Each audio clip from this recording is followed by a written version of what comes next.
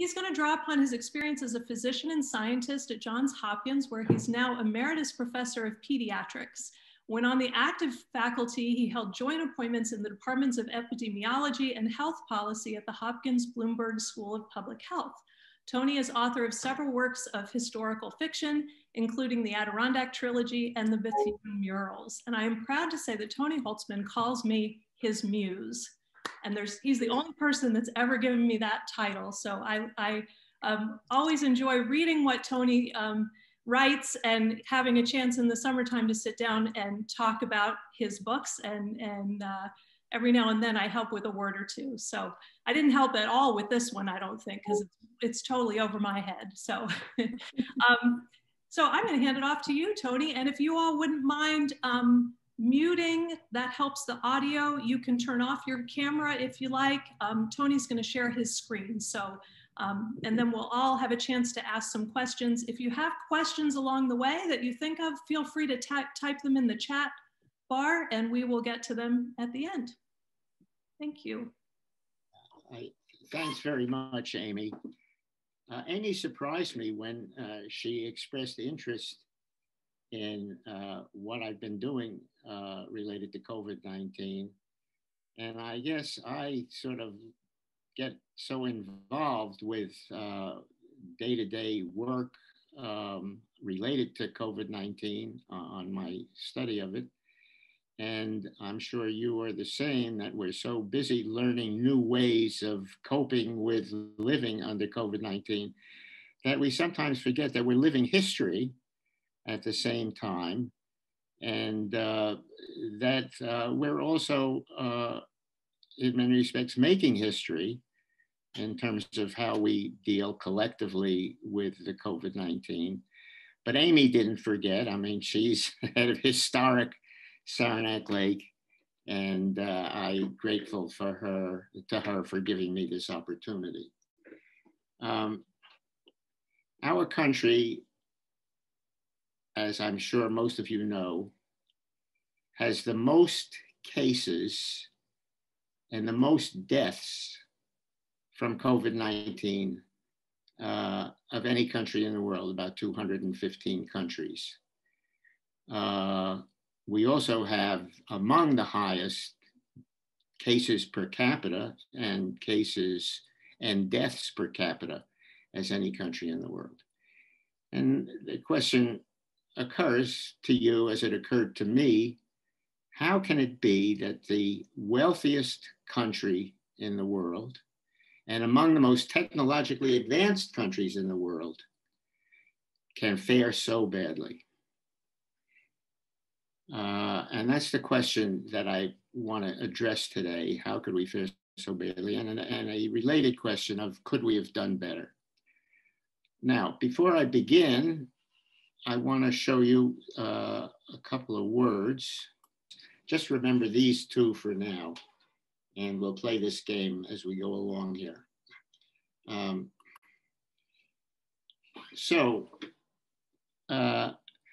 How is it that the wealthiest country can fare so badly? Well, I think that there's an answer right there, because while we are the wealthiest, we certainly don't distribute that wealth equally. And you've heard these figures before. 1% of the population owns about 40% of the nation's wealth. Another way of looking at that is that it would take the average worker in one of the 50 top companies with the most disparity between their CEO's salary and the average worker's salary. It would take the average worker 1,000 years to make what its CEO makes in 1 year. So there's tremendous disparity in wealth. And this shows in the fact that if you look at leading the major minorities, African Americans and Hispanics, they have 3 times roughly over the nation the case rate, the number of cases per capita as non-Hispanic whites, and 4 times as many deaths. So the inequality really does reflect itself in the nature of who gets COVID-19 and who doesn't. And it's not surprising in this audience, when I asked those who had signed up by that time how many had had it, that very few have had direct contact with somebody with COVID-19. So we're fortunate, and I don't think we should ever forget how fortunate we personally are. Now, so that's one, inequality is one reason. Another reason, which actually spreads over the whole world, of course, is this virus itself. It makes it extremely difficult for any country to deal with it because it is extremely infectious and lethal. So that it presents particular challenges that many past epidemics have not. And I think a third factor, unique, very unique to the United States, is the still current federal administration. That President Trump, over the course of the last almost year, has denied there was a problem, has disagreed with many of his health advisors about the need for masks, about the need for self-distancing, and has himself become infected with the virus. But because he is among the wealthiest, he had, of course, the best care, and care that was not open to many other Americans who have suffered from COVID-19. Now, let's turn to a little more particular aspects of this, and particularly trying to find out who's infected and who isn't infected. And traditionally, this has rested with the Centers for Disease Control, formed after World War II, who is sort of the first line of responding in the United States to epidemics and pandemics. And in the past, it has done very well, most recently with the Zika virus and with the Ebola viruses, which were very minor outbreaks in this country, particularly Ebola, but where CDC very promptly developed a diagnostic test, developed a means of isolating cases, and with local and state health departments was quickly able to contain those particular epidemics. And it was the assumption that they would do it here too with COVID-19. So let me do a little fast chronology. At the beginning, towards the middle of January, the Chinese, who had had the Wuhan pandemic before us, before it got to the United States, they released the sequence of the coronavirus, COVID-19 virus, to other countries in the world. And that enabled other countries to do two things. The first was to use that sequence to develop a test for the virus. And the second was to develop a vaccine. And I want to talk about CDC's role in developing a test for the virus. Now, before CDC or any other organization, public or private, could distribute a test for the virus to the public, it had to get the approval of the Food and Drug Administration, FDA. And this was facilitated since a law passed by Congress in 2004 that established the situation where FDA could issue an emergency use authorization. I'm going to come back to that term again and again, EUA, emergency use authorization, when it needed to get, in this case, a test for the virus out to the public very quickly. So on January, but to do that, the Secretary of Health and Human Services, HHS, had to proclaim a national health emergency. Well, Secretary Azar issued such a proclamation on January 31st, saying that an EUAs would be issued for a test for the virus. And on February 4th, actually, FDA, so that was 3 days later, FDA issued the first EUA, emergency use authorization for the virus, to CDC. Now, CDC had already, once it had received the sequence from China, had begun work on the test. And by the beginning of February, between February 4th and February 8th, it had distributed a test kit using what you're now familiar with, RT-PCR, reverse transcription polymerase chain reaction, a platform that had been available for over 20 years to develop a relatively quick test for the virus. And it had distributed initially to health department laboratories around the country. Now, to their credit, before health department laboratories started to use the kit to detect the disease in patients, they used the internal controls that were sent along with the kit to make sure that the test was working properly. And 24 of the 26 laboratories that did this discovered that the test was not working properly, that it was giving positive results using control specimens that did not contain the virus. And very quickly, it became apparent that the kits that CDC had sent out were contaminated with the virus, probably because in manufacturing in CDC, there was some carelessness about coming close to another laboratory that was actually handling the virus itself.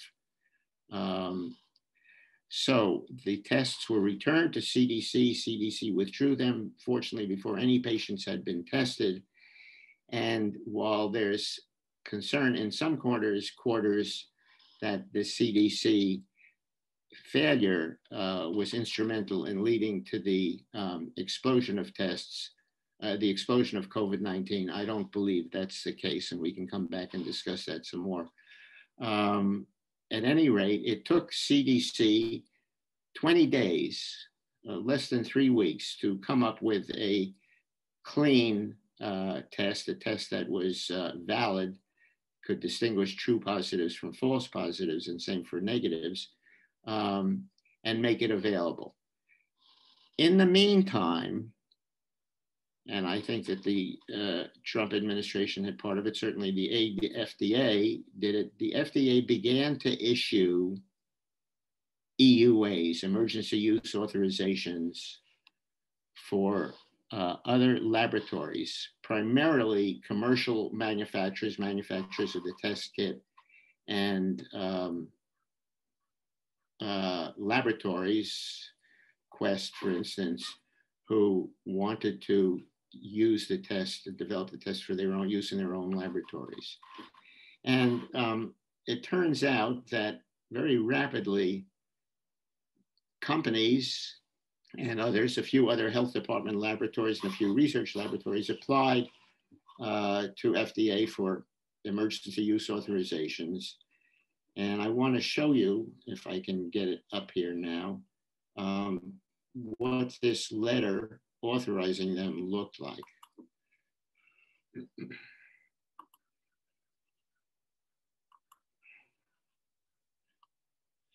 So this is a sort of a sample of a standard letter that FDA issued, that FDA used when it informed a company or laboratory that it had received an emergency use authorization.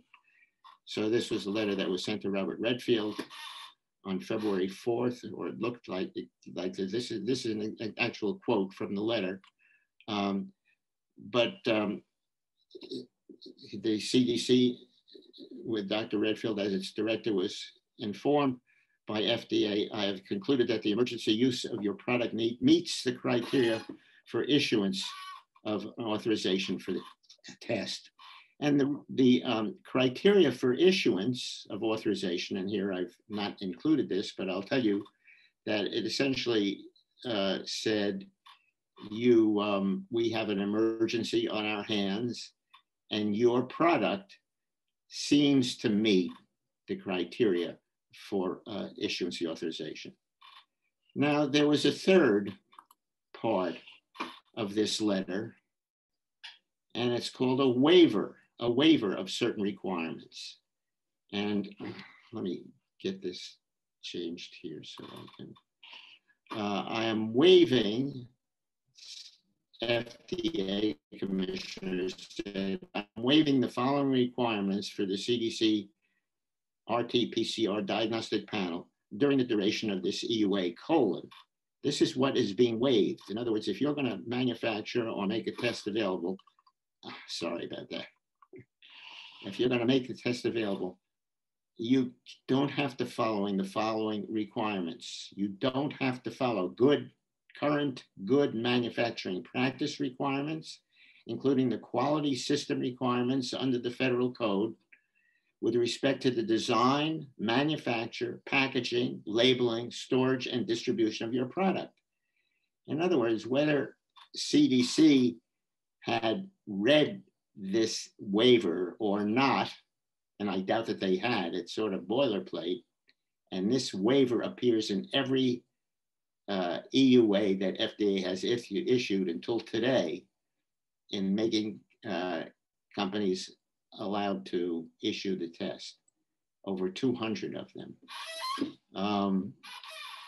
But whether they did or not, this is exactly where CDC failed. They did not use good manufacturing practices in making the test, and that led to the contamination and to the short delay, and most importantly of all, to this explosion of interest by private firms to get in on the business of testing for the virus. Now, what were the consequences of that?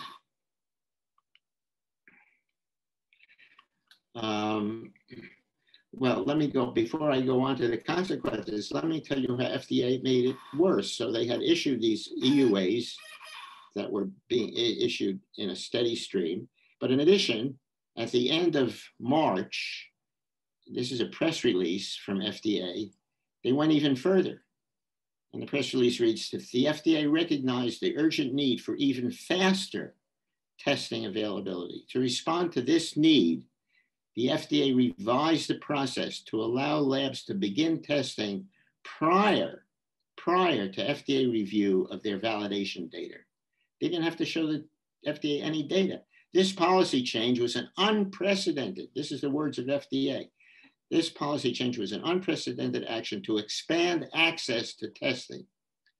In addition, the FDA implemented another change to empower states to take responsibility for tests developed and used by laboratories in their states, their respective states, without FDA review.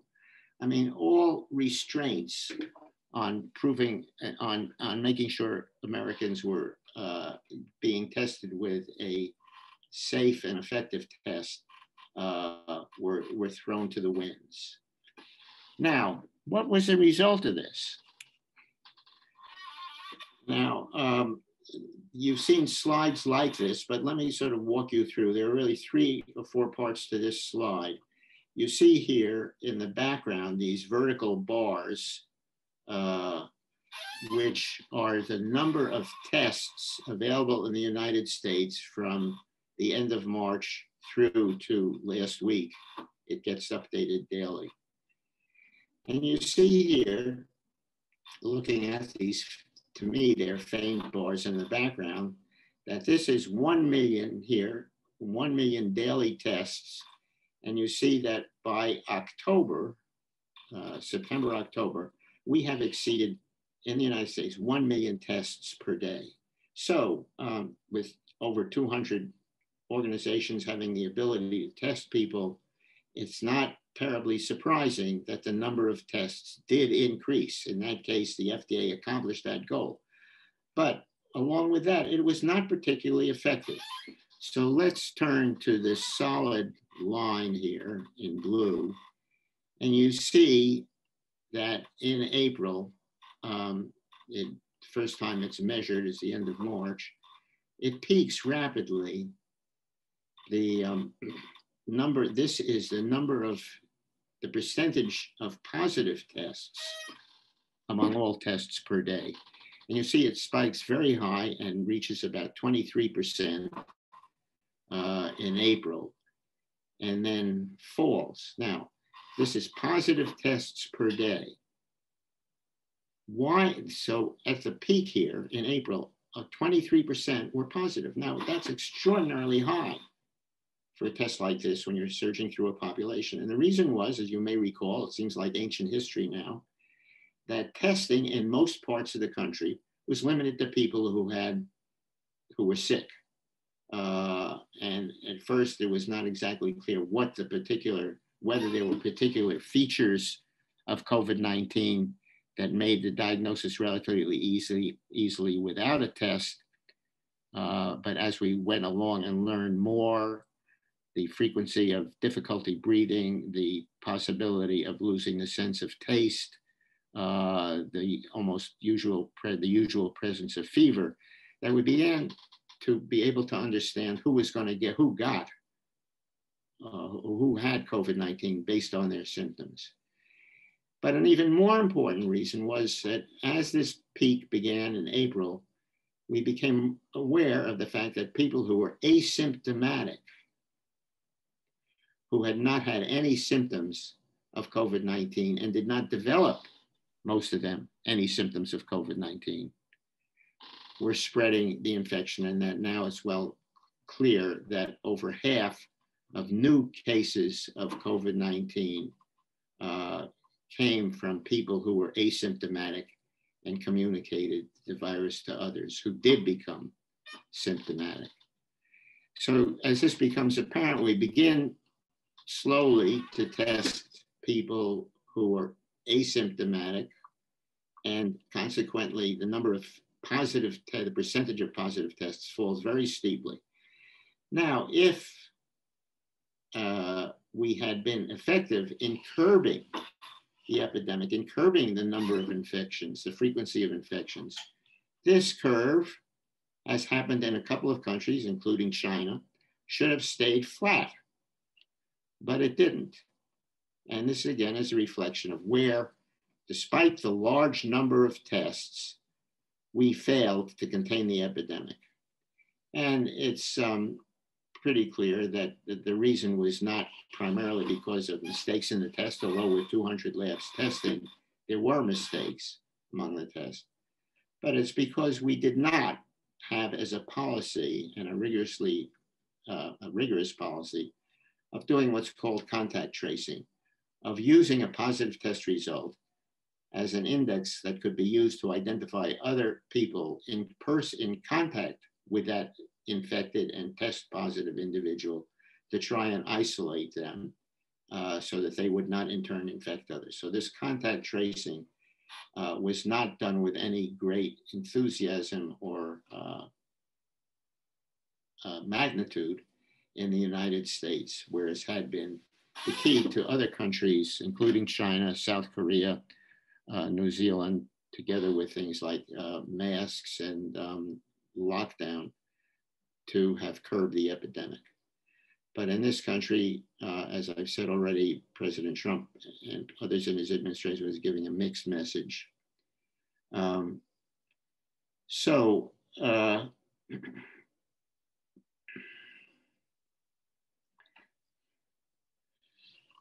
With the emphasis on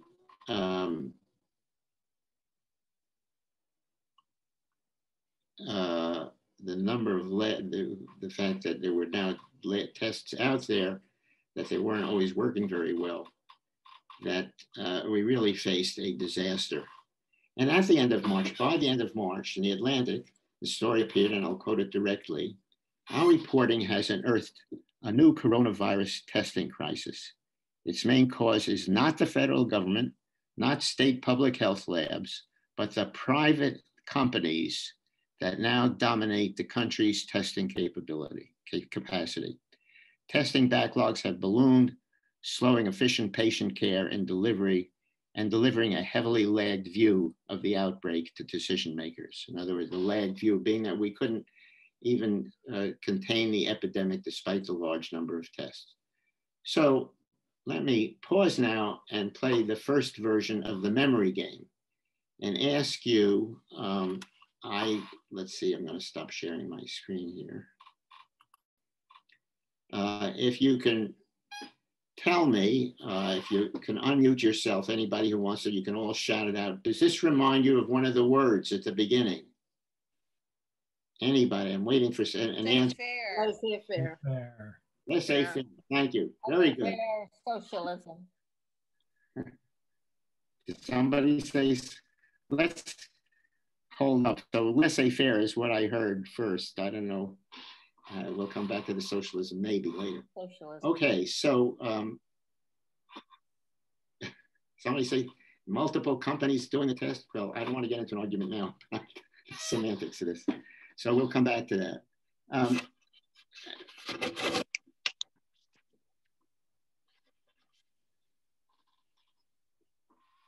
So that's essentially how we failed. That's essentially how we failed to cope with diagnosing the test. My phone will stop in a minute.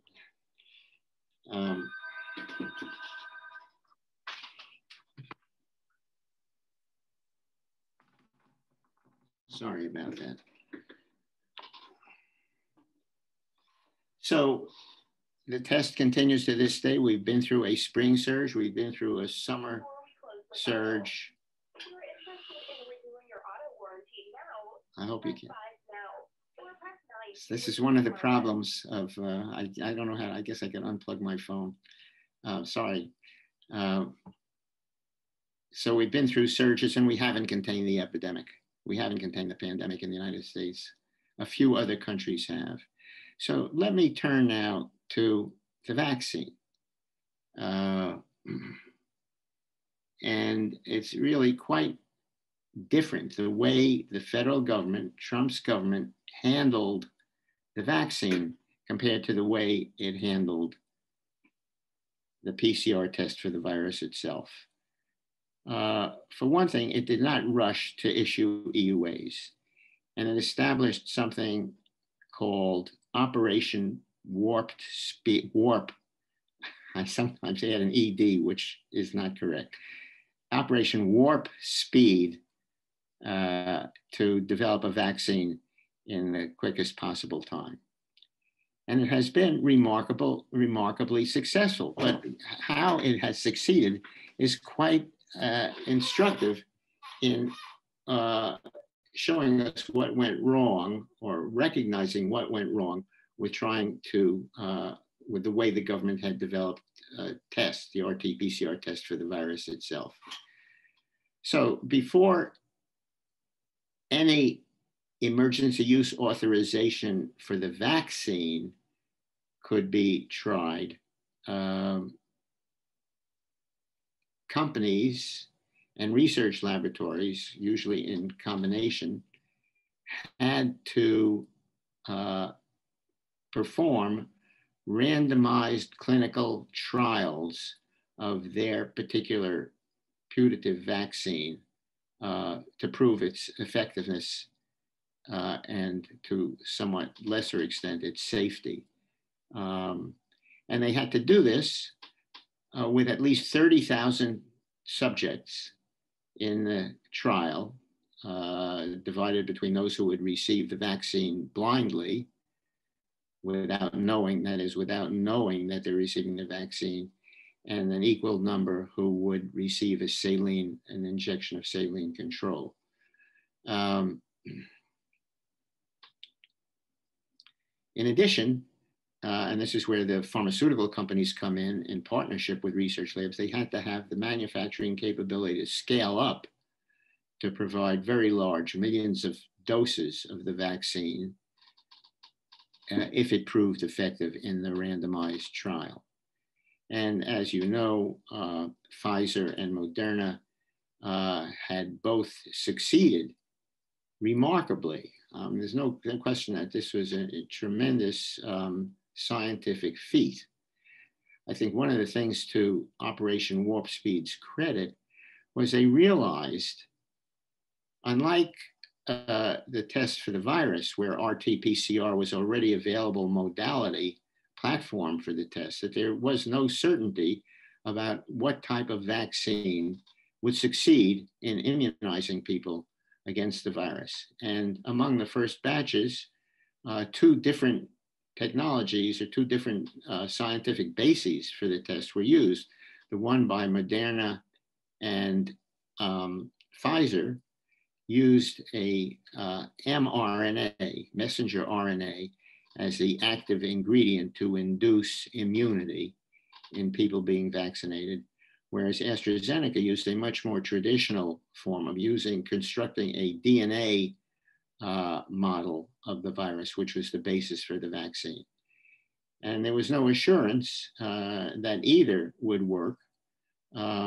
And the criterion for success was that in the trial, the group that was vaccinated, the subjects who were vaccinated, had to have at least 50% fewer infections than a control group. In other words, they had to have at least 50% protection from the vaccine itself to be considered success. And as it turns out, as you know, both Pfizer and Moderna had about a 90% effective rate comparing vaccinees to controls. So there's no doubt this was a remarkable accomplishment. What I want to show you is, let me just say a word about safety. Safety in terms of what are the side reactions, and you know very quickly that there were a few immune reactions. I myself have hesitated. I'm more than eligible age-wise to get the vaccine. I haven't gotten it because I've had an anaphylactic reaction to bee stings many years ago, and more recently, while in Saranac Lake, had a very near miss with developing severe angioedema, another type of allergic reaction to an ingredient close to one of the ingredients that might be in the vaccine. So I've hesitated to get the vaccine because I'm pretty well isolated, but anyway, and I don't mean, I think that people who have allergic reactions, and I myself, I'm sure, will have the vaccine pretty soon. In the meantime, I want to turn to the financing of the COVID-19 vaccine. Oops. Where am I back? Oh, here we go. This shouldn't have happened.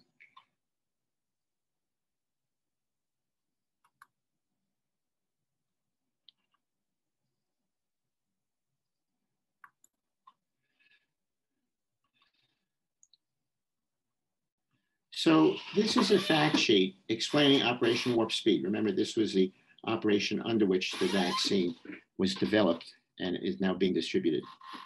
So this is, again, a quote from official HHS Health and Human Services document. And it's a sort of a chronology of things that happened. And there are some dates before and others afterwards, but I picked out these two. July 22nd, this is 2020. HHS announced up to $1.95 billion in funds to Pfizer for the large-scale manufacturing and nationwide distribution of 100 million doses of their vaccine candidate. The federal government will own the 100 million doses of vaccine initially produced as a result of this agreement.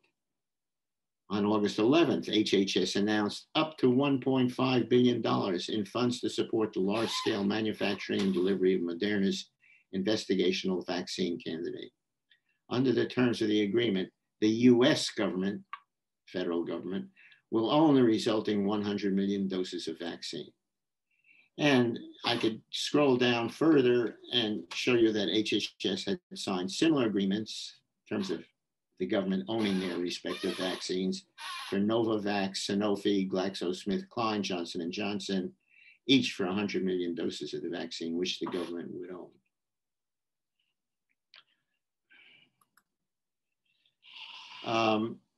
So let me again pause and ask you to play the memory game again. we can have more consistency this time. What does that remind you of? Unmute and let's hear somebody say. Socialism. Okay, thank you, Fran. Socialism. I'm not going to ask for anybody else. Well, it's close to socialism, isn't it? With the government owning the vaccine. Now, that's not the same as, say, Marxist socialism, where the government owns the means of production, but this is the government owning a major product and being able and responsible for distributing that vaccine among the people. This is not something that Pfizer or Moderna or soon AstraZeneca will have to do. It's being that particular and very expensive feat is being handled by US taxpayers in both states and the federal government. So that sort of raises an interesting question as to turning again these two words, two extremes of economic policy, where you have laissez-faire on the one hand, with essentially what is the essence of a free market with minimum government control. And on the other hand, the US government under Donald Trump undertaking to own the vaccine and take the responsibility for distributing it. Now I have to say, because I'm sure somebody will ask me about the Pfizer did not accept money for help in developing the vaccine. Moderna did, and many of the other companies, pharmaceutical companies did. So they got help in distributing and manufacturing the vaccine so it could be distributed in large amounts. So they've done very well. In fact, if you look at, if you do the arithmetic between 100 million doses of the vaccine available for, let's say, $2 billion,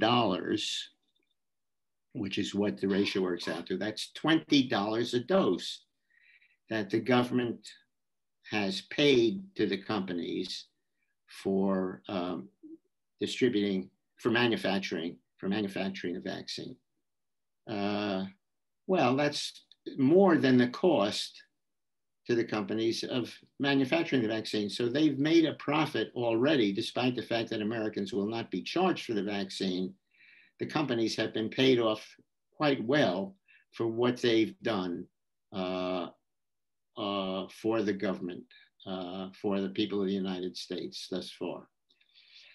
So I want to conclude just by raising, I think, a question that we have to consider as we go into the future, because there is no doubt, scientists agree on this, that it's only a matter of time before there will be another virus, whether it will be as infectious or as lethal as COVID-19, we don't know. But considering the global nature of our world today, it sounds like a tautology, there's no doubt that we will be infected again and have to deal with this again.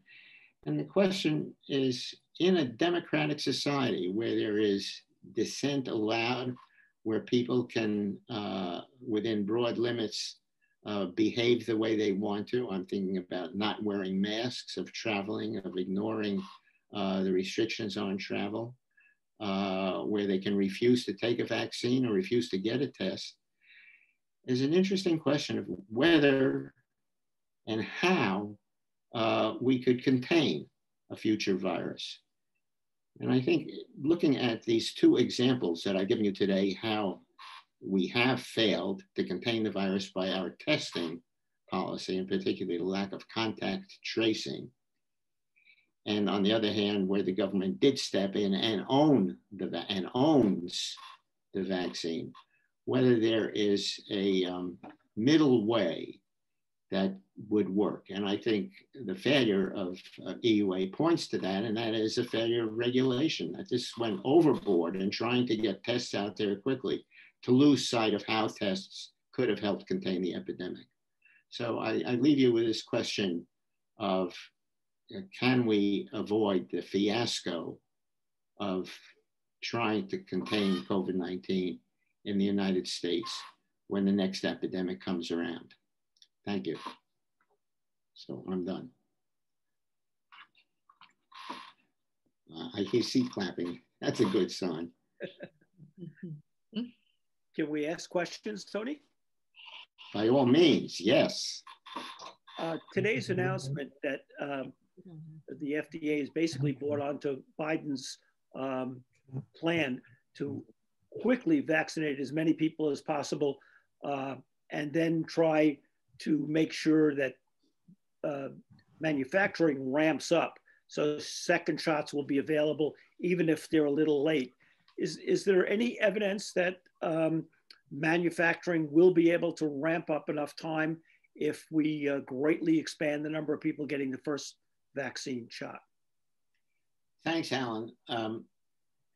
That's sort of a controversial question. I think the question, if I can rephrase it, is should we start to give first doses to new people, people who have not received any dose, before we give the second dose to people who received the first dose? Is that the question? Is that a fair? Pretty much. Is it a good policy? Yeah.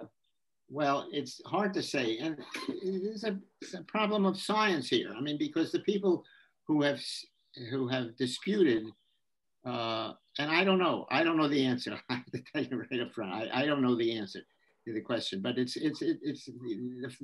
dilemma is that we know that 2 doses, 2 or 3 weeks apart, works more than 90% of the time. Now, there's some things we don't know. We don't know how long that lasts.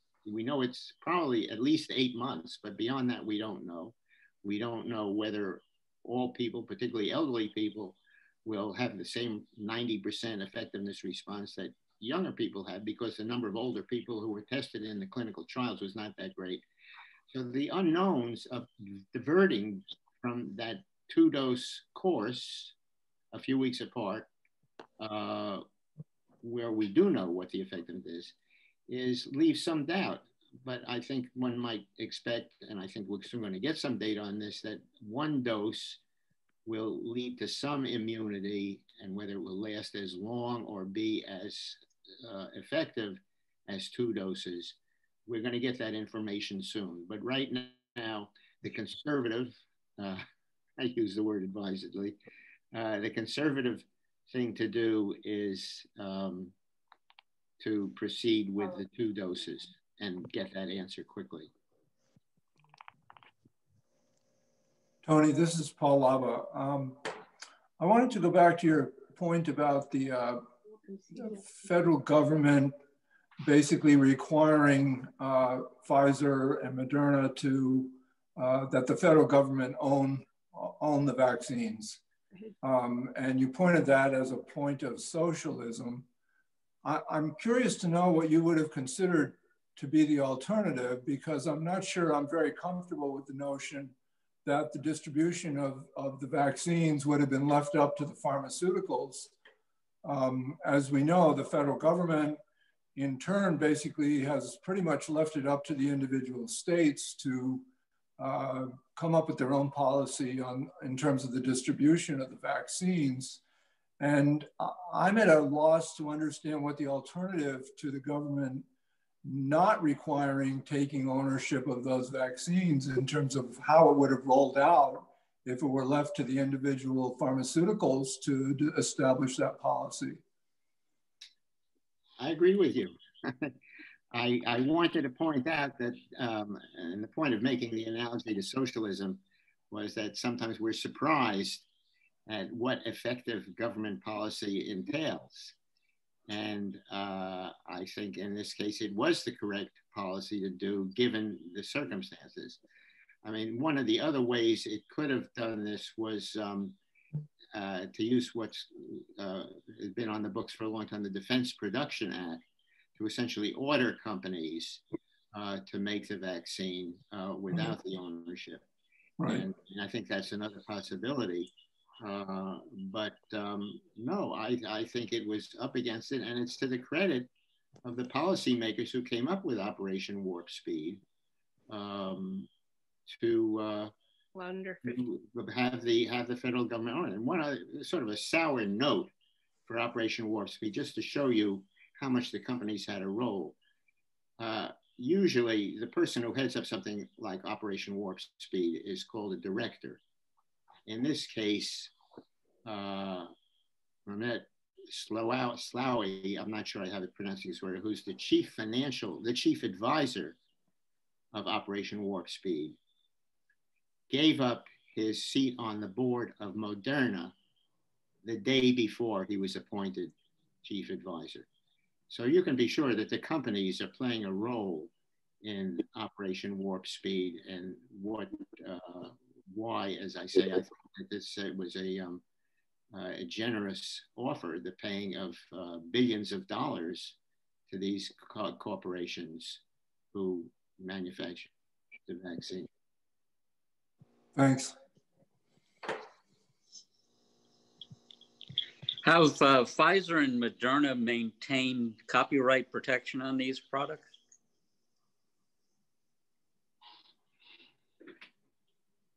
Well, I think the matter is patenting, not copyright protection. All right. And I don't know, but I can't believe that very quickly there are already many files patent, and whether the role of the government owning the doses. The government doesn't own the model for manufacturing the vaccine. It bought doses. And the question is, if Pfizer or Moderna wants to sell doses to other companies with which there is no agreement about ownership, it can do it. So there are great limits to the fact that what is owned is doses of the vaccine, but not the process by which the vaccine is manufactured, which I'm sure every company has many patents already, but I can't swear to it. I don't know. I haven't looked into that to protect their invention. Just to point out, that's another argument against why the government owning the doses would not fall into the category of socialism, because it does not provide the means of production. It simply is the product of the production that the government is effectively owned, just as it owns the product of production when we buy tanks and missile launchers and airplanes and all of those other things that the government owns. Thank you. I agree. Yeah. Tony, what's going to happen if AstraZeneca comes up in another 3 weeks with a vaccine, but it's 55 or 60% effective? What will happen to that? Most people will not want to get that vaccine, hoping to get the Moderna or the Pfizer vaccine. You're right. I don't know what will happen, and I think that supply is going to indicate that. I'm not sure whether people will have a choice. I mean, the choice may be get the AstraZeneca if it stays at that low level, and take your chances, or get nothing until the supposedly more effective vaccine makes a difference. Now, I have to say there are other reasons why AstraZeneca is a better vaccine. And that is because of its stability. You know, we learned, and this goes back to something I mentioned at the start about an mRNA, a messenger RNA basis for the vaccine, which is this Pfizer and Moderna vaccine, versus a DNA basis for the vaccine, which is the basis for the AstraZeneca, presumably less effective vaccine. But storing a vaccine, and we've already seen problems with this, and one arrest for failing to keep the Pfizer vaccine at -70 degrees centigrade. Now, this happens to be a factor for mRNA vaccines, so it would apply, although the Moderna vaccine does not require -70, it still requires deep freezing of the vaccine, whereas the AstraZeneca only requires refrigeration, and that reflects the fact probably that it's a DNA-based vaccine and not an mRNA-based vaccine.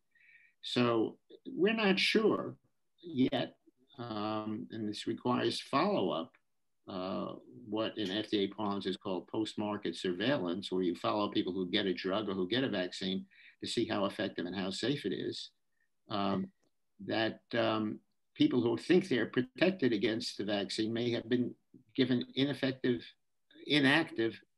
vaccine because it was not preserved under adequate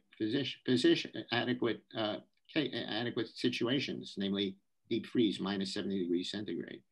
So yeah, that's a sort of a dilemma that's faced, but I would rather, and if you're in a remote area in the United States where deep freezes, -70 is not your ordinary freezer compartment in your refrigerator, where that kind of storage is not available. So there may be no other choice. Did you suggest that mRNA is inherently requires that deep freeze? Well, remember what's happening in the course of being vaccinated. The vaccine is injected and it finds its way inside cells, where it then uses the cellular machinery to replicate. And so the virus is not the entire virus, it's the spike protein of the virus, which is sufficient to give antibodies to the spike protein of the virus, which is then sufficient to prevent the virus from replicating inside cells. So inside cells, there's always mRNA. The cell's own mRNA is there to produce the proteins that the cells normally needs for functioning. And when they're finished replicating, they're destroyed very rapidly. We don't want them sticking around. And that applies to the mRNA of the vaccine itself. Whereas DNA has more protection, double-stranded DNA made from the virus is thought to have greater viability with inside cells, and to reduce the destruction within cells of the mRNA of the vaccine, of the virus, of the spike protein. The deep freeze slows down cellular metabolism, so that would be much less under deep freeze conditions. That problem aside, do you believe mRNA offers an opportunity for potential future pandemics? Definitely. Okay. For one thing, it's much easier to manufacture. I mean, not easier to preserve, but much easier to manufacture. It maybe really could revolutionize vaccine production in general. Yeah. Very good question. That's my answer. Tony, this is John Gordon. I have two related questions to ask you. The first is that if you go back to the middle of March, the first pronouncements that came out talked about bending the curve so that there would not be a overloading of the hospital system, either any one place or throughout the country. And there was never, and I have yet to hear anything subsequently, there was never any discussion as to whether the spatial extent of, if the curve got bent so that it didn't break, whether the spatial extent of those people that were infected would actually end up being less if the curve was sufficiently bent. And I'm curious, A, as to whether you have any thoughts on that, because I thought the fact that nobody said that by bending the curve, we're also going to reduce the spatial extent of the people infected. The fact that nobody said it told me that nobody thought that was possible. So that's question A. Question B is, what, if any, view do you have, if I've got the name right, about the Barrington Coalition of medical experts that thought that there ought to be an explicit focus on keeping the people with comorbidities, of which I am one. So let me state that. Keep them safe and allow everybody else to get on with life. Can you help me with either or both of those questions?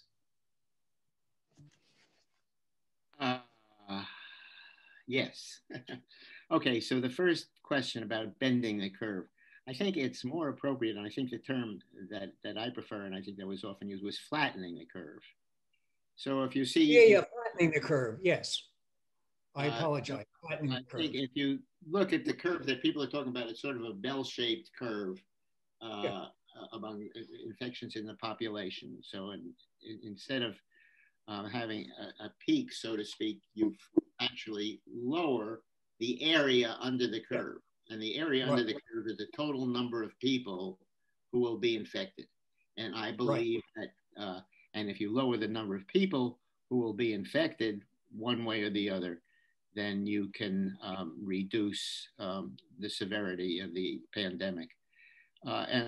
So yes, I think that if we did succeed in flattening the curve, and that was what I was trying to show you with those separate peaks, the surges that went up in the spring and fall, that we would have reduced the pandemic now, but without a vaccine, it would have meant, I believe, unless the virus wore itself out, and we'll talk about herd immunity when we come to the second question,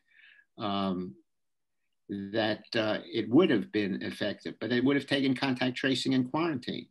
We would have had to vigorously go after people, it's a bad way to put it, who had tested positive, look at their contacts, those who test positive, look at their contacts and so on. So I think by contact tracing, we could have flattened the curve and reduced the pandemic, but without vaccines, we would have had to continue for a long time, unless, as I say, the virus wore itself out. We would have continued safe distancing, masks, et cetera, far into the future. Now, the second question about the Barrington Declaration, and thank you for reminding me what it was. Before I discovered the Adirondacks many, many years ago, I spent my summers in camp in Great Barrington, Massachusetts. So I'm at least familiar with the geography of the place. But I think this, again, rests on the matter of herd immunity, that eventually, if you got up to, and scientists say 70 to 80% of people would have to be actively immune to the virus, that then the virus would find it difficult to find a home for itself within cells that were not resistant to it and would wear itself out that way. And I think that's a fallacy of the Barrington Declaration, that it's not possible. And even with vaccines now, I mean, again, I should have made this point. I want to make it strongly. That's going to take at least a year before we come anywhere approaching that, and probably much longer.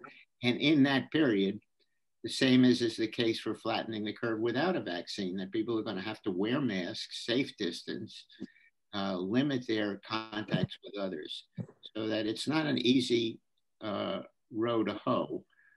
We will have to be very careful over 2021 for sure. Thank you. Tony, just to follow up on that, because I think you said something that just sort of sent a chill down my spine. You say that even with the vaccine, you see us living much in this same way with masks and social distancing for the next 12 months. Is that your prediction? I don't have any great insight into how long it's going to be, but at the rate things are going, I think the point I want to make is we can't let our guard down now. We can't, simply because the vaccine is there, whether it's in our arms or not. We've still got several months at least before we are able to reduce the everything. And I think we're seeing it now. We're in the middle of sort of a third spike, or a second and a half spike after the New Year's holidays. So yeah, I'm not optimistic about the speed with which we can let our guard down. Isn't that a function of how many arms are involved? Look, the United States has 330 million population. We have not yet tested. I don't know that I've seen the latest figures, but we haven't, I don't think, yet tested 20 million people. I mean, there are a lot of doses of the vaccine sitting around. They're not in people's arms yet. So, and there have been problems with distribution. There have been problems, I said, with the stability of the vaccine that may lead to inactive vaccine in some cases. So, sorry, I can't be more optimistic.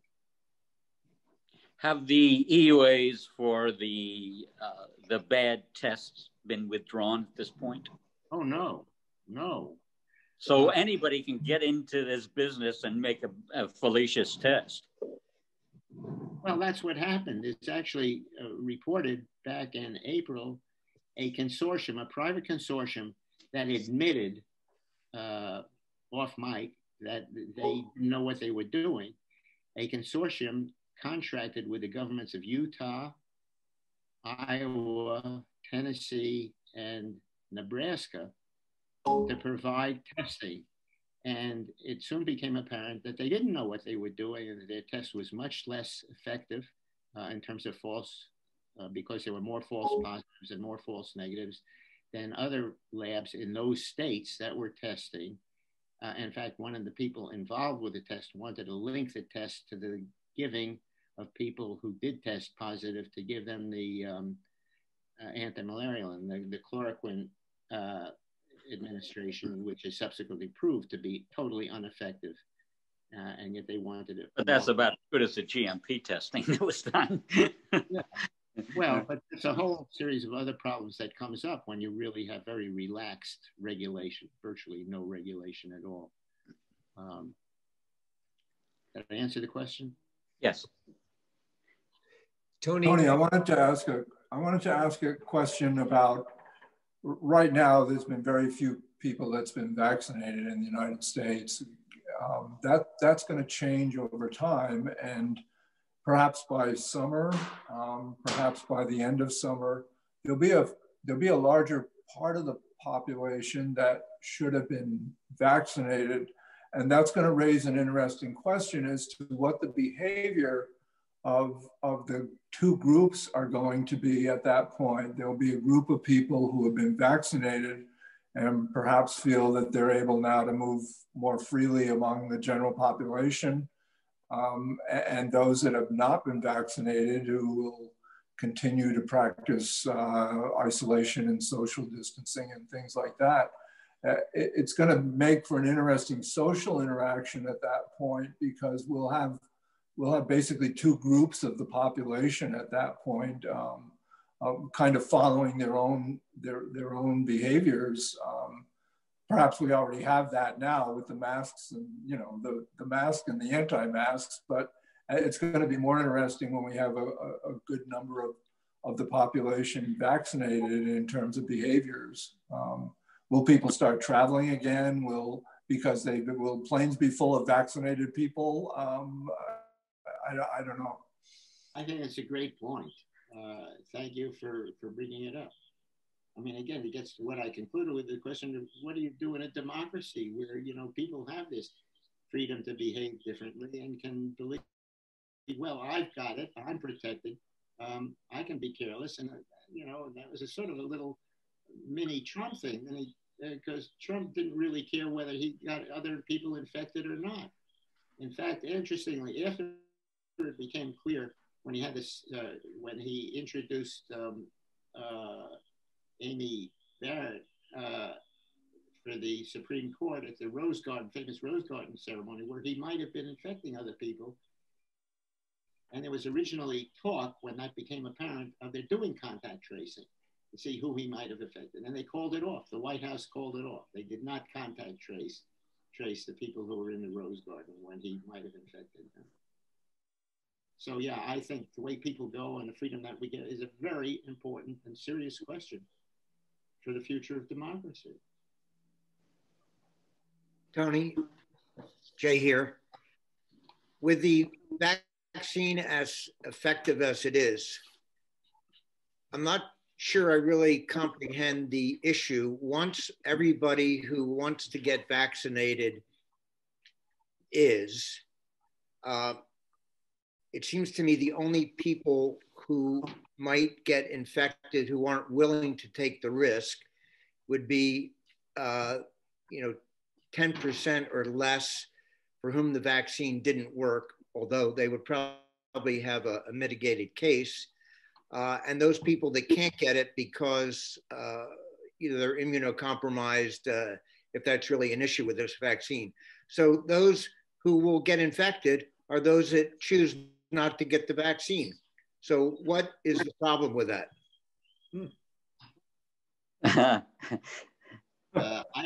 Sounds like Charles Dickens, we want to get rid of the excess population, Well, I don't think that any of us would make that choice, particularly a very high risk group. I think getting there,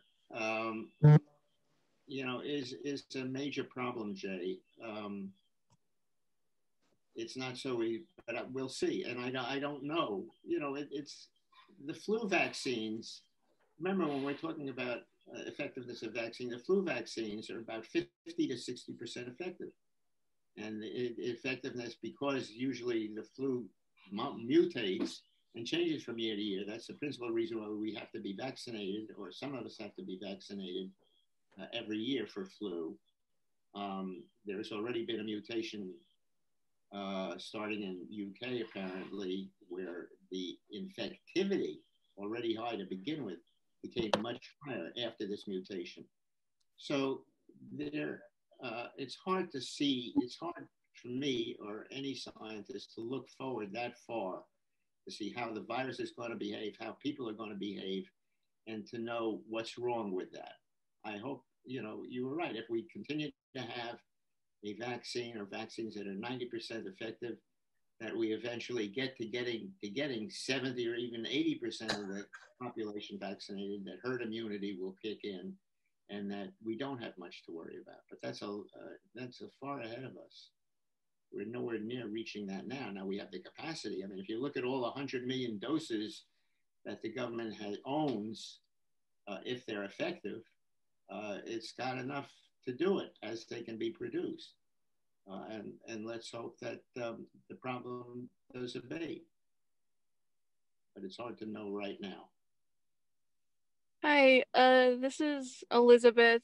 I just had a question. I've talked to a couple of doctors who have told me that the vaccine for the coronavirus will prevent those who get it from getting seriously ill with COVID-19, but it won't prevent the spread of the actual virus. Is that accurate? I can't see how it's accurate. I think the first question of how ill somebody will get with the virus is not really completely answered yet, if they get ill at all. And I mentioned earlier that whether say high-risk groups will be completely protected or protected from the severe form, I don't think we know yet. It should hopefully be an all or nothing forget. You don't get infected and you don't get sick, or you do, but we don't know that yet. So far as, what was the other part of your question? The second, could you repeat the second part you asked? Oh, I just said that from what I've heard from local doctors recently, the idea is that a person would be vaccinated and that vaccination would prevent them from becoming seriously ill with COVID-19, but it wouldn't prevent them from being able to still be infected and spread the coronavirus. Is that accurate? I think the first part I did answer, but the second part is if you're vaccinated, you don't spread the vaccine, you don't spread the virus. Once the vaccine takes hold, you develop antibodies and other immune responses, you don't you don't spread the virus. It can't replicate in you. That's the point. You prevent it from replicating and preventing it from getting to the point where it won't spread to others. Now, it may be there's some evidence that suggests that the amount of virus you have contributes to the seriousness of the disease. So it's conceivable that if you had a very minimum amount of virus present because of the vaccine, that you might communicate it. But I haven't seen any evidence. And in the clinical trials, people were being tested. Every subject in the trial was being tested for the virus, whether they were symptomatic or not. So I think it would greatly reduce the success of the vaccine if people were able to spread it. And then once it spread, to proliferate in the host to the point where the person would become sick with the virus. I haven't seen any evidence to that. Thanks. We still don't know how long immunity lasts, right? I meant to say that, yes, that's a good point.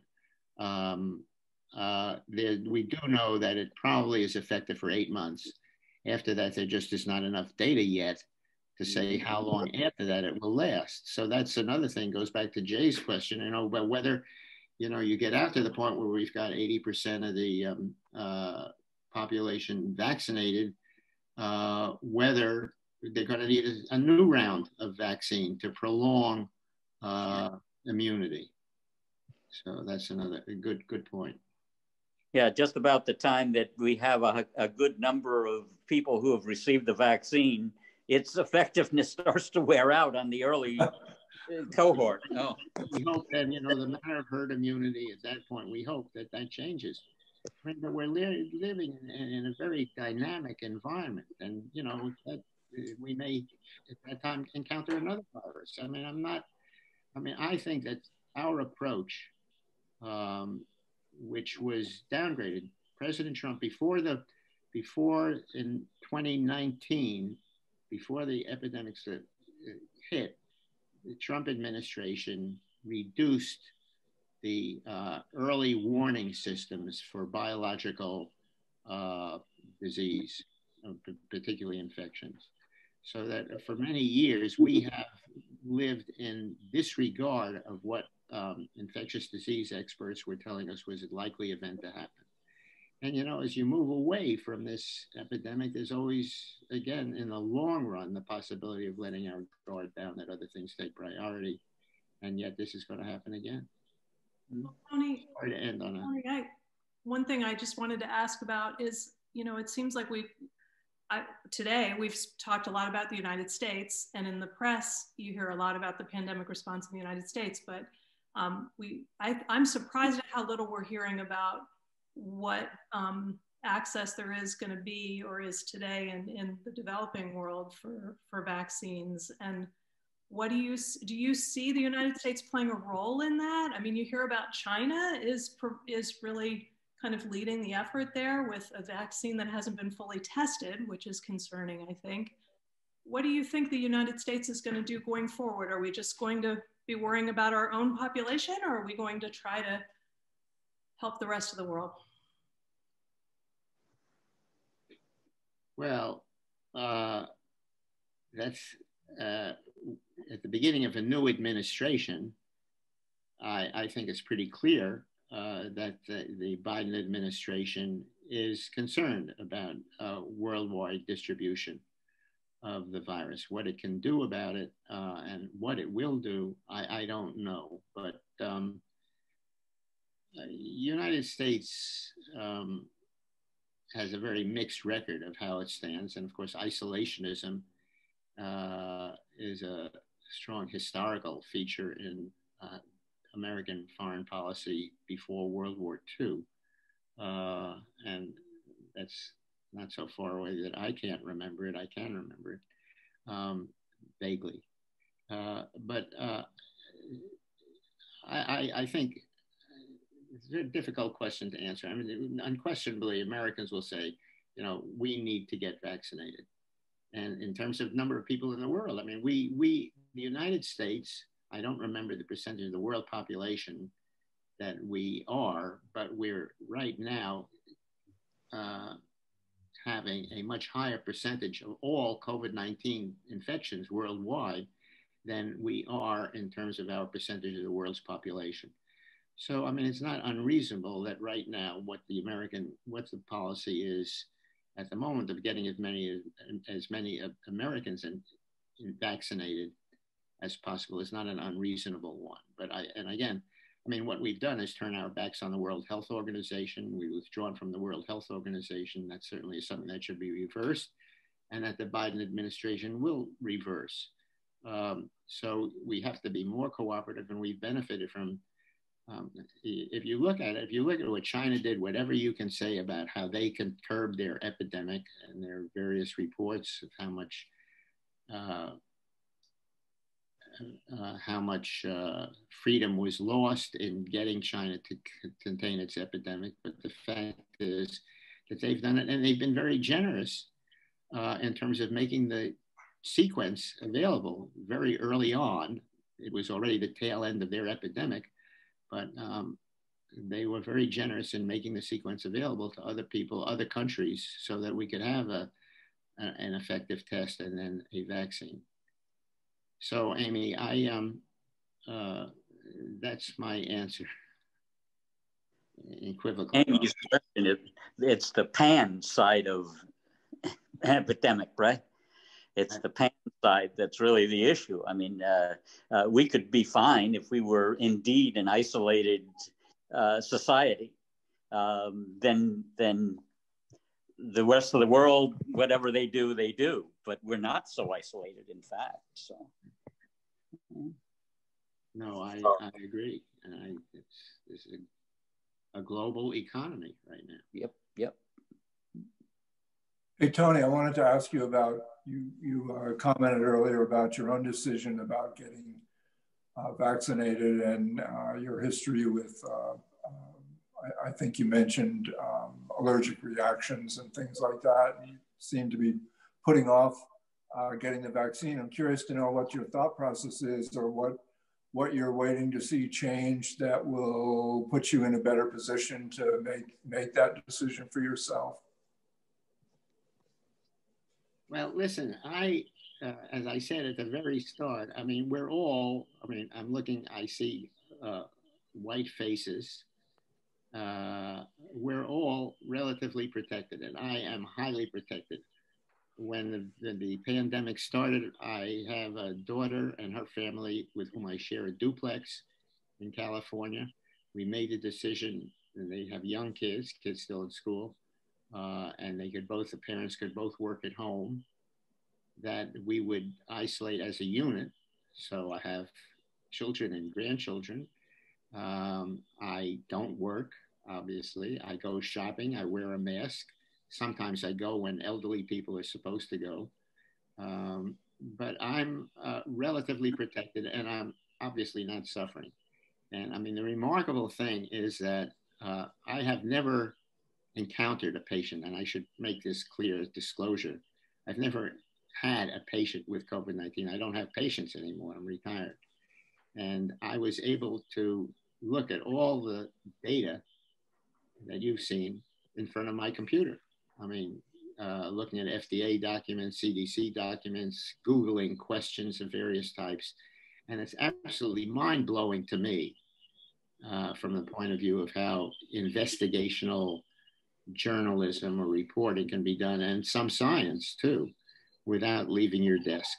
So I don't feel that I'm suffering by not being vaccinated, but I will eventually. That's going to change. But it's also interesting, and we can all speculate about what happened this year in all its aspects is going to influence how we look at the future and how we go into the future. Thanks. Tony, I may have missed the point. Do you have insight into FDA's decision-making early on, especially as it relates to the testing protocols? Was that as obvious as it might be, was that politically driven? Was it just bad decision-making on the part of the FDA? it's hard to know. I think it was pretty clear that Trump himself, had no great love lost with seeing public entities, CDC, health departments, manage testing when there was an opportunity for the private sector to step in. I think this was, I'm not privy to how Stephen Hahn, the commissioner of FDA, and his friends there made a decision. How much Trump was influenced that decision, how much Azar, the chair, the secretary of HHS said, I just don't know. But you can use your own political imaginations to surmise what might have happened. Yeah, I worked in the pharmaceutical industry, and I'm shocked by FDA dropping its. I mean, I've faced FDA on the other side of the table, as it related to GMPs and things like that. And it mind boggles me that FDA was casual about this whole thing. The incredible thing now, and I've talked to people at FDA, actually FDA and FDA press representatives left me the document. There's an FDA document that's online that shows you all of the companies up to today that have received EUAs for testing and for a variety of other things too, including the vaccine. And how this waiver that I talked about is absolutely mind-blowing, where you don't have to follow good manufacturing practices. Absolutely. It remains on the books. I mean, that is an astounding document. Yeah. You can all look at.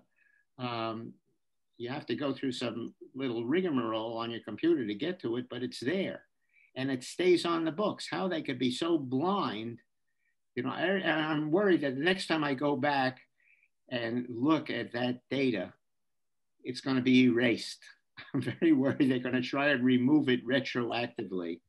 FDA will try to remove that data. It's extraordinary to me, and I hope you realize it's shocking data to see those EUAs with that waiver. I did a random sample of them, and in every one, the same Roman numeral 3 waiver. Yeah. Yeah. Tony, I'm just curious if there's any correlation between our standard American diet, SAD diet, with our incidence of COVID. I haven't seen any data. I mean, and the standard American diet has a very wide variation around it, so it's hard to know. I mean, and among the factors that affect poor people, African Americans, Hispanics, I don't know whether the kind of diet that might be more prevalent among those groups has played any role. I think there are many more important factors. They're living in crowded circumstances. They're forming a much larger number of essential workers than their percentage in the population, make them more prone to becoming infected. And also the difficulty of getting care early. So many of them are dying from it. That there seem to be more important factors associated with high incidence of the disease than diet. But who knows? A higher prevalence of multi-generational living too, I think. Of course, I think, yeah. Poor living. All of those things, I would say, are parallels with our history. It sounded, you could have been Dr. Trudeau just now, Tony, describing some of the causes of tuberculosis or the reasons for its spread. So yeah, it's interesting how history all comes back around again. And I just want to, before I let folks go, put in a little plug for the next article from Historic Saranac Lake. We were doing a letter from the porch every week, which became somewhat onerous to try to put those out every single week. And we're down to one a month now. But I'm working on the one for this month, and it's, I should probably show it to you, Tony, and you can catch any errors or things that I've missed. But it's a conversation at St. John's in the Wilderness Graveyard between the 3 doctors Trudeau. getting their perspective on what we're going through today. So hopefully it'll tell you a few things you don't know. It's been a fun one to work on. So with that, I'm gonna just let everybody have a chance to say goodbye. Tony, you've been here with us for an hour and a half now. So for a man who's retired, that's a lot of work in all at once. Thank you so much for taking your time and for all the work you did, researching this topic and the article that you wrote, which I hope you can share. Can we share that with the group when that gets published? I can send you the link. Okay. Easy, and then you can get it online. It's published. It has been published, by the way. It was published last week. Okay.